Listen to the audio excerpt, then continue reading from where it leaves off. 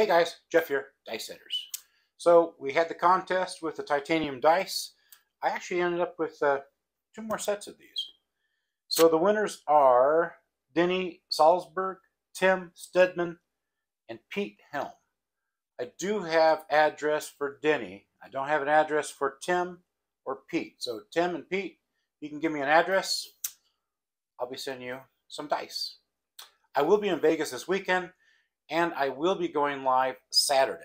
I plan to do it, I hope, around either 11 or 12 Vegas time, which will be 1 hour difference in Arizona time, because Arizona does not do a time change. But on the notifications, if you put a little bell there, when I do go live, it'll notify you. That way you can sit there and watch. My wife will be monitoring it as well, and she'll be reading the text as we go live. So hopefully that's cool. Hopefully everything works out like it's supposed to. Hopefully Wi-Fi is my friend at Ellis Island. I've never tried going live there, so I don't know. We'll find out. Two things about dice setting, and I call it dice setting. Some people call it controlled shooting. I think they're the same, and that's the reason I come on to my channel, dice setting, not controlled.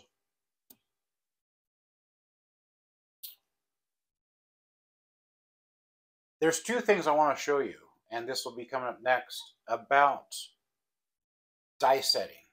Two mistakes people make. Now, they might not be mistakes for you. You might not learn a thing about it. In my industry, and I'm in automotive industry, there are, it's like a water pump. You can go to ALLDATA or many of the other ones, and it will tell you step by step on what to do. Say like it's a Chevy truck, 2008.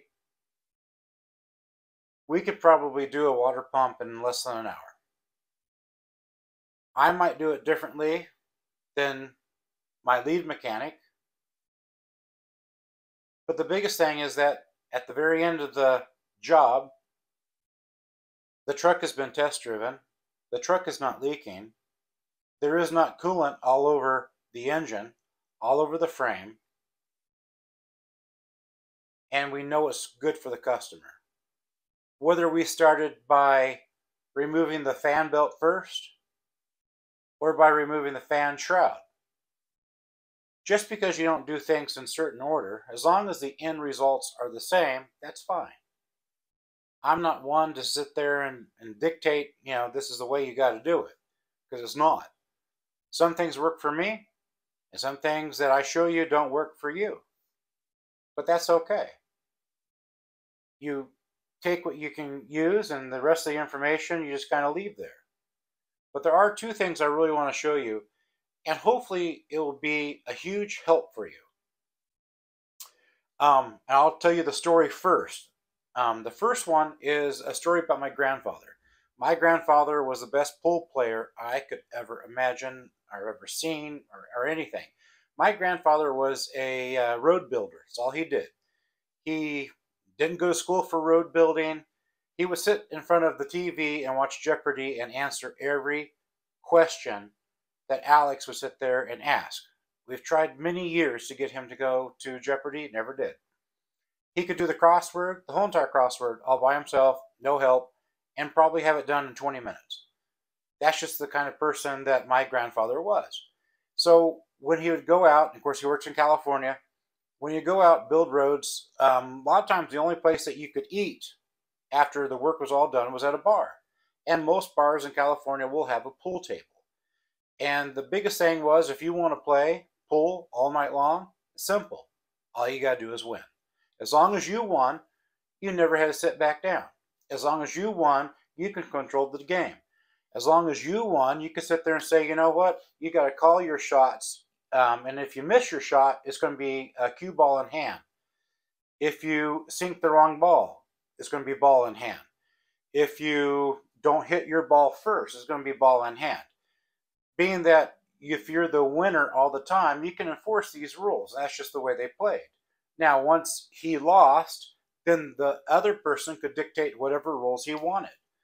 But with those rules, my grandfather played from the moment he got on the pool table until it was time to retire and wake up the next morning. So I learned from him, and it was a big deal. It was a big deal to me when I finally beat him. I finally beat him at playing pool, and that was huge. Um, and I sat there and turned out to do all sorts of things in college playing pool. And I have taken my knowledge of pool and have made it into the craps. So you say, well, how is that? You're playing balls and playing dice. How? I'm going to show you. I'm going to show you how you can be a dice setter, and knowing pool can actually help you. So when I do the demonstration, you'll get it. You'll sit there and say, oh, I got it. So I've taken the concept of playing pool to playing craps because it's still a square table, a rectangle table, and you are aiming for certain things, and you have landmines, such as people that has a big old stack of chips on the pass line, and you've got to overcome that. You've got to know how far you've got to throw it so that you miss it. You also don't want to throw it so hard that it goes over the table. So a lot of the geometry and the mathematics that go into playing pool also help for playing craps. And then the second thing I'm going to show you, and the story behind this is Chevy has a engine, and they're in trucks and Suburbans and whatever. And to save gasoline, as you're going down the road at cruising speed, there's no mountains. The V8 will sit there and sometimes go into a V6 mode, or it could even go into a V4 mode. And there's lots and lots of moving parts and pieces that sometimes just don't go correctly. So that's the story behind the second tip I'm going to show you. So without further ado, here goes the tips. 2 of them for you this week. Thanks, guys. All right, guys. The first tip I have for you is such as playing pool and playing craps. When you are dice setting, you want to have a foundation. It doesn't matter if you're going to put a spin on the dice or not. If you're going to put a spin on the dice, you want a beginning placement.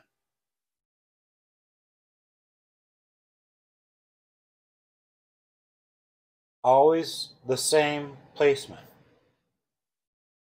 Whether you're going to be throwing flat, beginning placement. There are so many people that want to sit there and take the dice and throw it. There is no beginning placement. It would be the same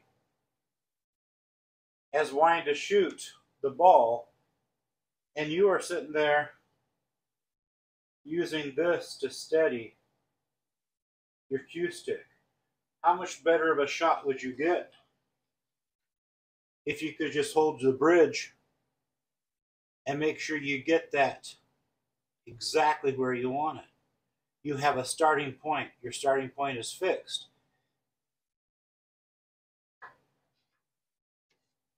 Same thing with dice setting. You're going to do a backspin using the cut edge. Right here is where I want to be. I don't want to be touching the table, but I am going to sit there and pull it off a couple inches. And now I know exactly where I am. Versus holding it up here. You have no idea where you are here. Throwing flat, starting here, going out, versus you have no idea where you are here. It is a different starting point. Always have your starting point that you can sit there and document. I know I was 1 inch off the table when I sat there and threw it above the 1, or whatever it might be. But a starting documentation of that's where I need to be at. You know, I need to be about 1 inch, about right there. You can even use these lines for parallel to make sure you sit there and keep your arms straight, just like they do in bowling. That's the first one. The second hint, and again, these might not help you a bit, but I know it's going to sit there and help some people. 98 of my throws are not going to be where the dice are going to spin on axis. They are not going to do that. I don't like it. I don't do it. The reason for that, and the reason why I do most of mine flat dice, which means that basically I'm going to pick it up and just kind of have it so that when it lands, it's going to land flat face throwing. Because by doing too many things, you've added too much stuff. Just like that Chevy engine. We can go from a V4 to a V6 to a V8. But you know when that engine dies and they want to sit there and put a new one in, I always suggest let's get rid of that and make it a V8 forever. You have less moving parts. The computer won't know the difference because we will reprogram the computer. And now you have less working parts, therefore the engine's going to be working better.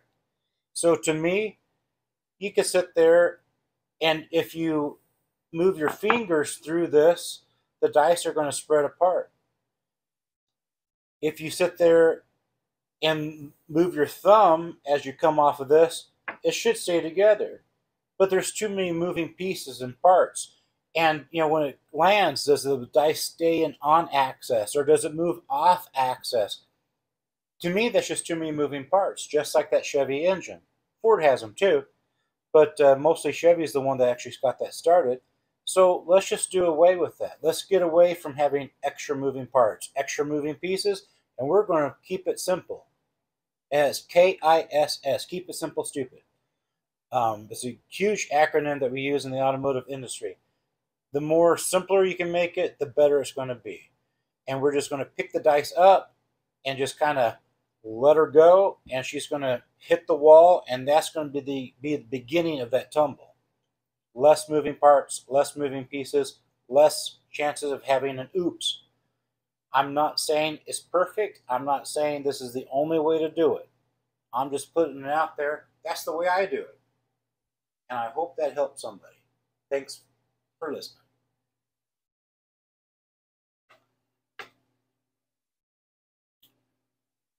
For my demonstration today, we're going to be starting off with 500. There's 500 there.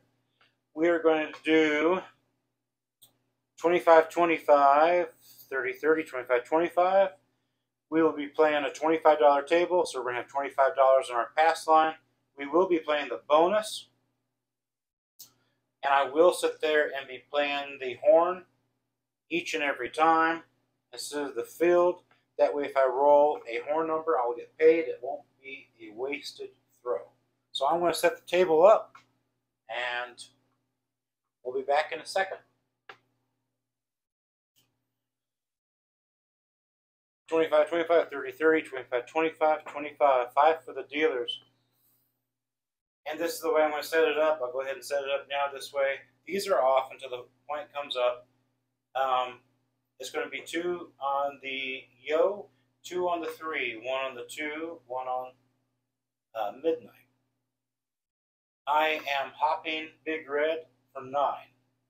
Base 15 to 1 for a set of 3. This is my all tall small for me, 555. All tall small for the dealers, 111.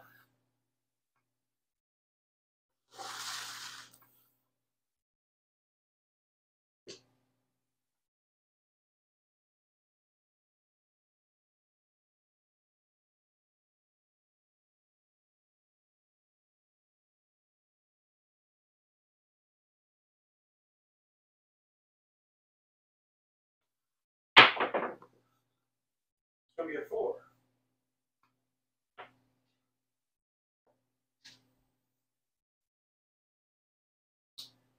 I should have hopped the 4. I don't know why I didn't. For some reason, I always roll a 4 on my opening roll. I don't know why. I even do that at the casino, too. When I think about it, it never happens. When I do it, it doesn't happen. I don't know.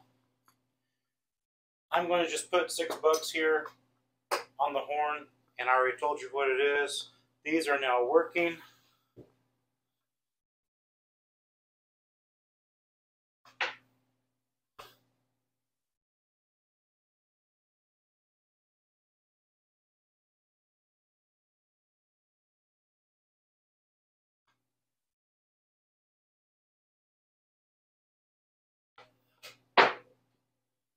going to be a 9. Bad roll. Bad roll from my part. We'll lose our 5. We're going to put our 5 back. Excuse me, we lose our 6. We'll put our 6 back. That was a 9. And that one right there is going to be 35.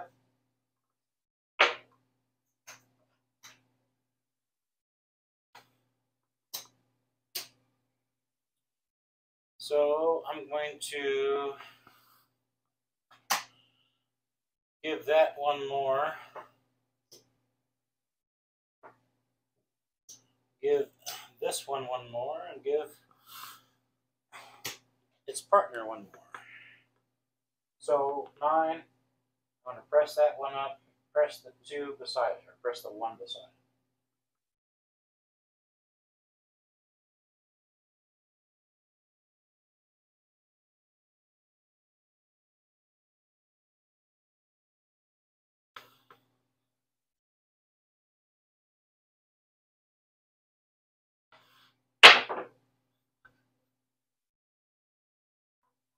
So we get 10.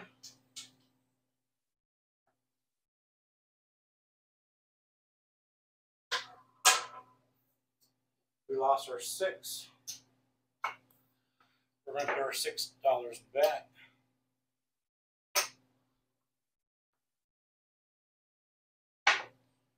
We hit a 10.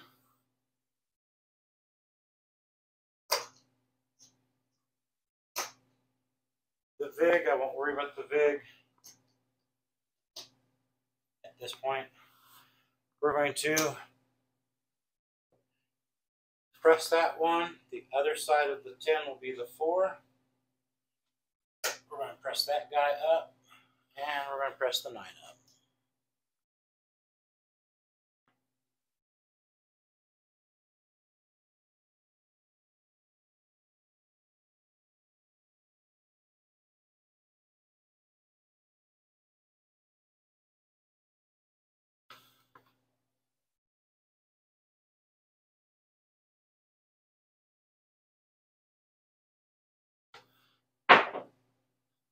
So we get 8.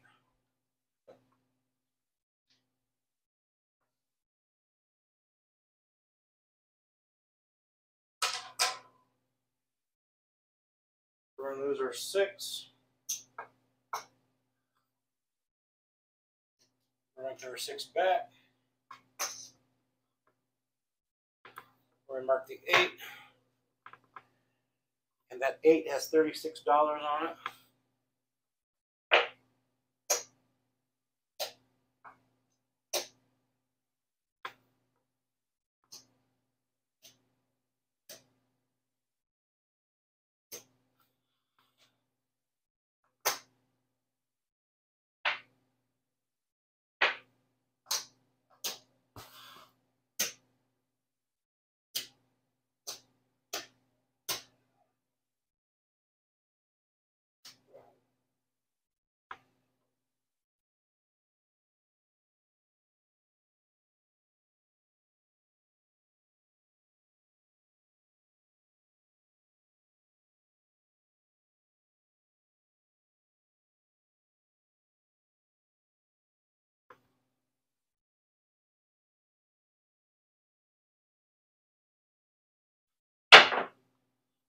Six.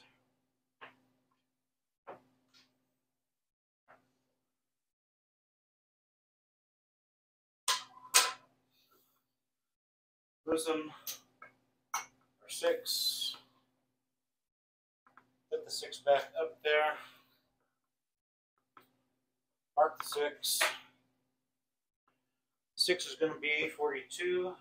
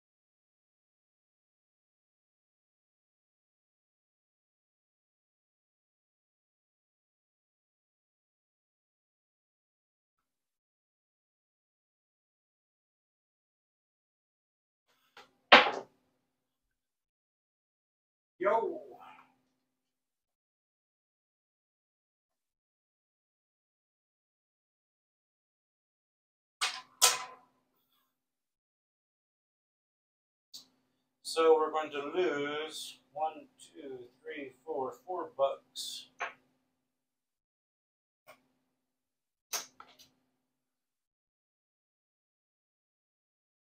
And $4 back.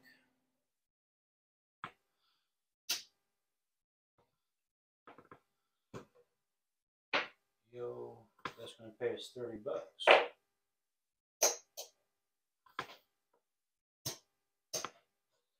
1, 2, 3, 4, 5. We'll do one more. And then we're going to turn everything off.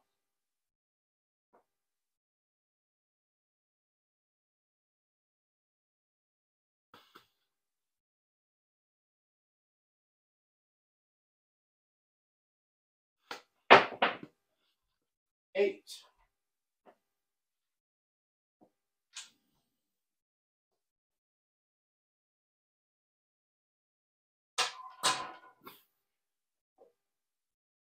Those are 6.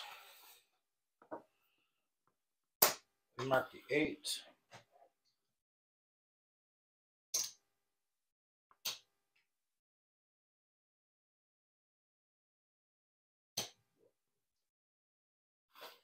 That's going to be 56.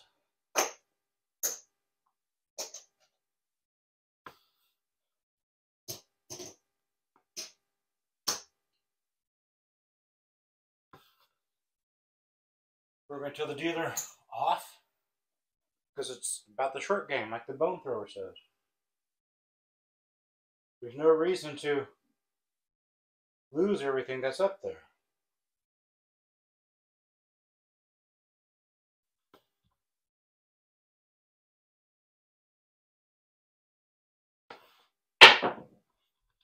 And there goes a 7.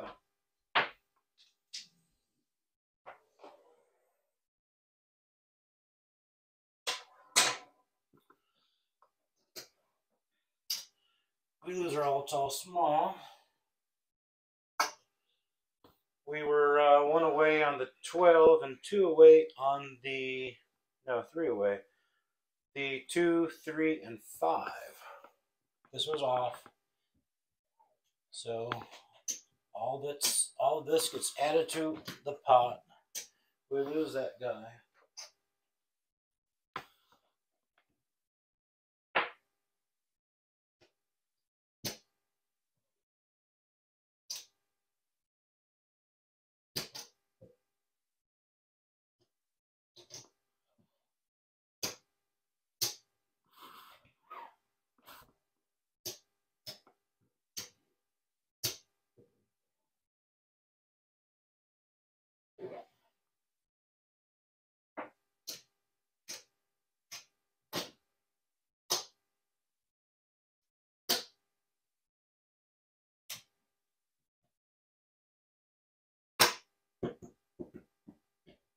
We started with 500.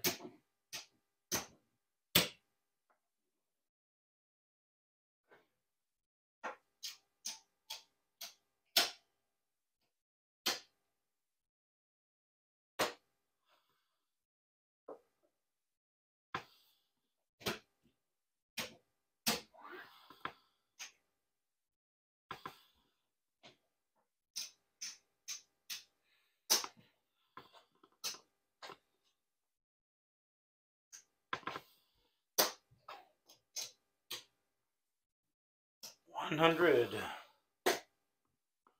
65, 66, 67, 68, 168. Too bad we didn't get the bonus.